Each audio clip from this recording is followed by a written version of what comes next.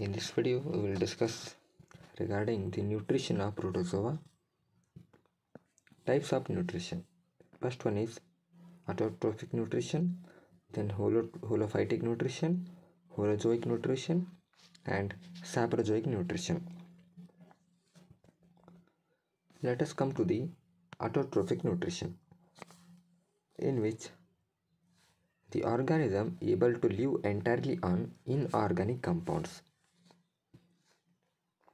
It synthesizes protein, carbohydrates, lipids from the inorganic precursors, which is occur in phytoflagellates. Now let us come to the holophytic nutrition. Carbohydrates are synthesized by means of chlorophyll, and this is seen in the phytoflagellates as the case of autotrophic nutrition. Now let us come to the holozoic nutrition, in which particulate food material, that is preformed food material, is included in the host tissue, are ingested through temporary or permanent mouth.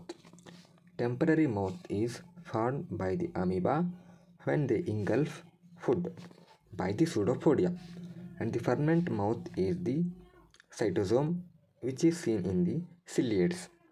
And the cytosome is the simple which leads to cytopharynx.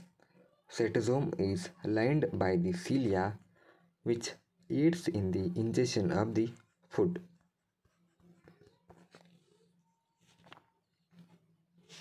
And the undigested material are extruded out through a temporary opening or permanent opening called as cytophyge, which is the anus of the organism.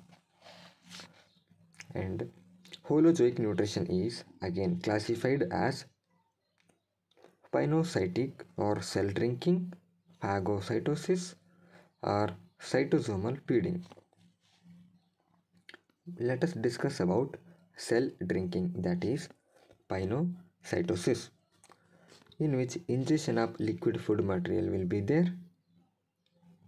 Many protozoa ingest nutritious material in solution by a process known as pinocytosis. This is by pinching off vacuoles of fluid through a temporary opening in the wall. And in case of phagocytosis, in which engulfment of the solid particles will be there. And in case of cytosomal feeding, in some protozoa, microscopic microphores, and these are also called as microphyle or cytosome. By using this, they will feed on the material, and this is seen in the Eimeria and Plasmodium. And the next type of the nutrition is sporozoic nutrition, nutrition being absorbed through the body wall, and this is by a simple osmosis. Now let us come to the excretion in the protozoans. Excretion is through the body surface or wall by diffusion, and it may be by cytophyge, that is the anus of the organism. In ciliates, these are seen in the opposite poles, wherein cytosome is present. And in case of contractile vacuoles, which is simple or associated with the feeder canals or vacuoles, they are more important as osmoregulating organelles, and that are found in the freshwater protozoans. There are majorly three modes of excretion in the protozoans are seen. The first is through body surface, and through cytophages, and through contractile vacuoles. The next come to nervous system in the protozoans. Neuromotor system, which is seen by the silver impregnation study, and nervous system contain photoreceptors or photosensitive pigment spots, or which is also known as melanosoma.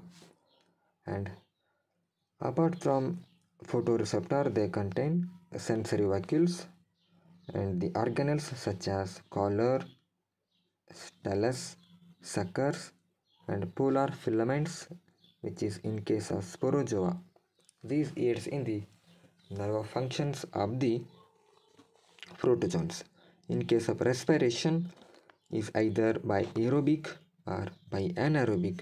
Aerobic in case of Plasmodium, Leishmania and Trypanosoma, and anaerobic in case of Entamoeba and Trichomonas species.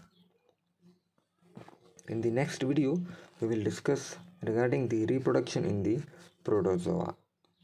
Thank you.